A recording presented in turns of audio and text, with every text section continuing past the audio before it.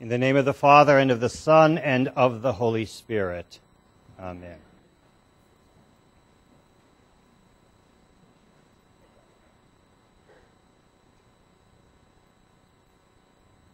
When we look back on many of the events of our lives, maybe last week, last year, or even as far back as when we were youngsters, we always seemed to be able to conclude that hindsight is always 20/20. If I only had known then what I know now, it would have been so different. Hindsight is always 20/20. So when we look back on certain difficult times and events in our lives, we see with the utmost clarity how God used all those circumstances to create something that we could never have imagined. As much as we try to solve all our problems or to try to be in control or on top of things, somehow we couldn't, but somehow God did. No matter what the event was, good or bad, God used and continues to use all the experiences of our lives. And that's because God uses everything, not only for our own good, but for His greater glory. And the bottom line is that we need to trust Him. And that is the theme of my homily this morning. God uses everything. Trust Him. Now, looking at this morning's Holy Gospel, we see a time of crisis for a New Testament family. And then we see how each person in that family responded to the Lord's apparently imperfect timing. What we do see in the passage is this, that God uses everything, no matter how dire our circumstances might appear.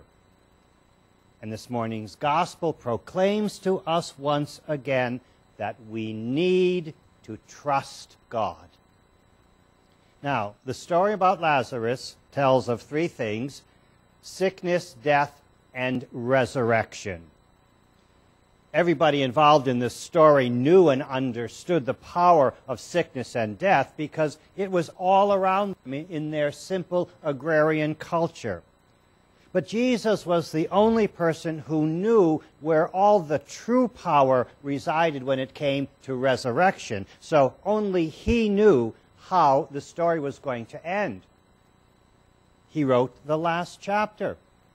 He knew the ending. Now, one of the first things that this family did when confronted with a difficult circumstance, and that is the serious illness of their brother Lazarus, the first thing they did was to tell the Lord what was going on. Lord, the one you love is sick. And since God uses everything, then the gospel tells us to turn to God at the very beginning of a problem or a situation and ask God to tell us what to do. And then we go to those we love, our family, our friends, and share with them because we trust them. You know, in many of today's churches, there's a lot of competition. Our parish is the best. Our musical program is the best. Our clergy are the best. Our staff, our congregation is the best. And so there's a lot of pressure put on all of us to use a mask of saying to the general population to preserve our image that everything's fine where we worship, no problems here, despite the problems of other churches and other clergy and other staff in the world. And so we tend not to talk about all those discomforting things that are happening to us behind the scenes. But it's in revealing these hard issues, it's in sharing these hard issues that we really discover who really loves us, that we really discover that God does love us as well as those we trust. Now we are continuing to engage ourselves in the search process. The next phase of that development, of that maturational journey, is to meet in small groups where you will tell one another how you feel about this parish, about the clergy, about the staff, about the universal church, the body of Christ, and how our tradition meets today. Holy Scripture tells us maybe we need to pray and ask God first and say, God, what are the words I need to use to share with my brothers and sisters in this process that you are calling me to be engaged in? If you really care about me, Lord, let me tell you and ask you first. So if God really cares about us and people really care about us, then they are going to want to hear about what's going on in our lives. God cares about what happens to you. God cares about what happens to this parish or the Church Universal or the nations and the peace around the world. And so if God cares about them and the people you love care about you, then share that with God first and then with those you love. And then return the grace and the favor by helping those who are in hard times that you love deal with their crisis and their hard times.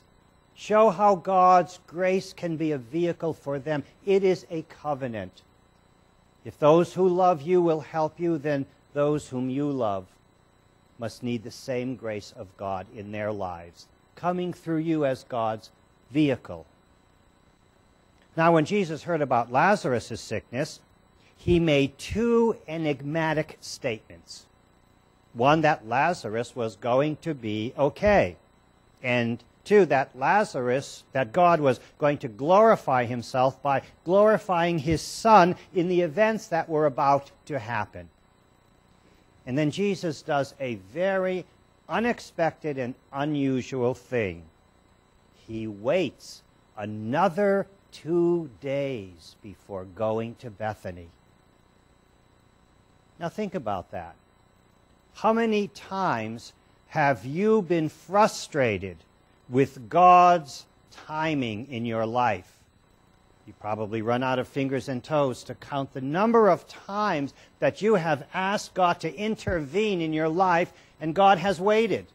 Like, where are you, God? I need you now in my life, in this parish, in the world, to find the missing plane, to have peace in the Middle East, to help our brothers and sisters who are so poor they cannot feed themselves. Why are you delaying? That age-old question. How frustrated we are because we can't be in control and we can't know right now. Well, the response of Lazarus' sisters was no different. They were very confused. They were very anxious. They knew that Jesus loved Lazarus and that he loved them, but still the Lord delayed his arrival. And when he finally does arrive, both Martha and Mary, sisters who were very close to Jesus, talked to him separately because they wanted to find out why.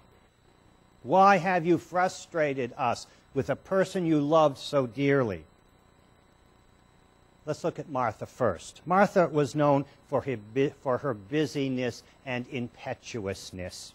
Typical of Martha, as soon as she hears that Jesus has at last come, she immediately runs out to him and she just lets him know that you have failed our family.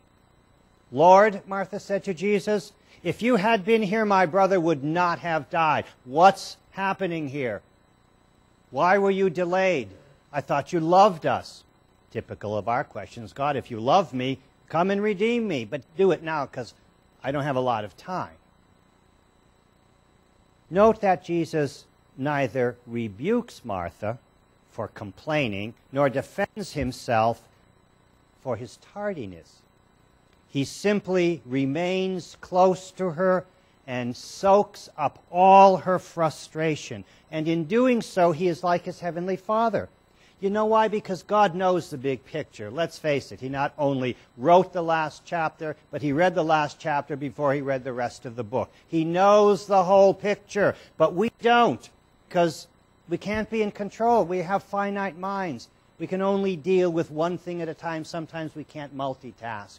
He knows how frustrated we are. He knows how out of control we are. But what does he do? He does not slap us around. He stands and hugs us and embraces us, and he soaks up our frustration. That's okay.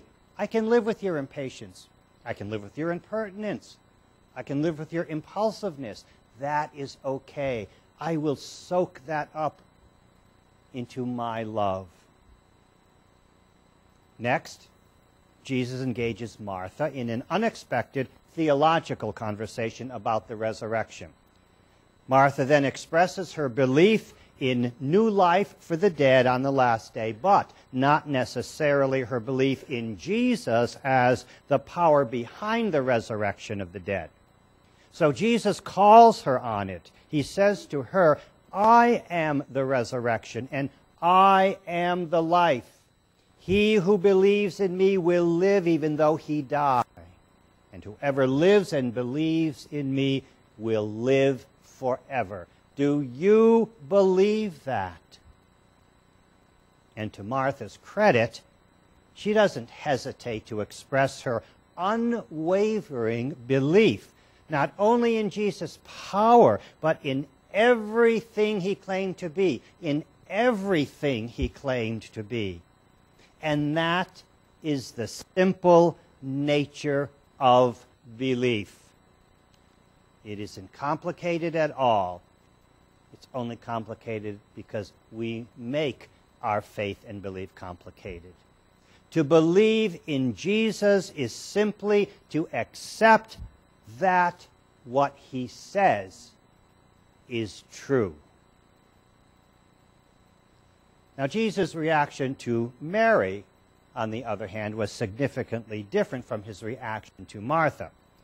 Mary was known for choosing the better thing, the better portion, as Scripture says, and that was to focus on Jesus before anything or anyone else.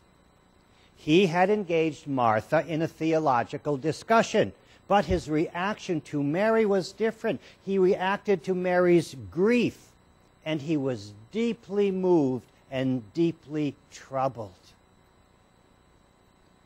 Why would Jesus be upset if he knew what he was about to do? He knew the end of the chapter. He knew what was happening. Why would he be so visibly upset? You'd think he'd be trying to hold back a smile or a smirk, knowing that he was about to do an incredible thing in raising Lazarus. But instead, what happened? Jesus wept. He cries. Jesus has never been a mere passive observer of those who are suffering, especially of those who belong to him. He knows your pain. He cries when you cry. He knows your frustration. He hugs you and absorbs your frustration and your tears and your uncertainties and your anxieties. He does because he is in you and you in him by that image that he created. When he rebuked Saul on the road to Damascus, he asked the religious antagonist, "Why are you persecuting me? What did I do to you?" You will hear those words on Good Friday. "O my people, what have I done to you that you have prepared a cross for your Savior? What's going on? What did I do wrong?" Same thing he asked Saul. Yet, despite what he was about to do for Lazarus, Jesus felt Mary's grief. He felt his own grief, even though it was going to be dispelled with unspeakable joy within minutes. You see, it doesn't matter to Jesus if our grief lasts an hour, a lifetime, or we milk it forever. He feels it as deeply as we do. And you know, sometimes he feels it even more than we do. And so after his encounter with Mary, Jesus turns to Lazarus' tomb and asks for the stone to be removed. And after praying out loud to his heavenly Father, Jesus calls Lazarus out. And the once dead man walks out of the tomb, still in his grave clothes. And as a result, many believed. So, what does this story about Lazarus cause you to believe? If God can raise the dead, is there anything less impactful that he cannot do? Is there any problem, situation, or circumstance that God cannot redeem? That God cannot, in a sense, resurrect from a seemingly hopeless situation? The answer to that question is no. When you bring your complaints to God, he may engage your head as he did with Martha, or he may engage your heart as he did with Mary, or he might engage both. However he does it, God has something gracious to show you and me in every life circumstance while we are here on earth, whether joyful or difficult. God uses everything: sickness, financial hardship, perhaps a wayward child, perhaps the loss of a job, perhaps an addiction. All our anxieties and uncertainties, even our Lenten journey, which is about to come to its glorious end. And yes, he uses even death. God uses everything. Trust him.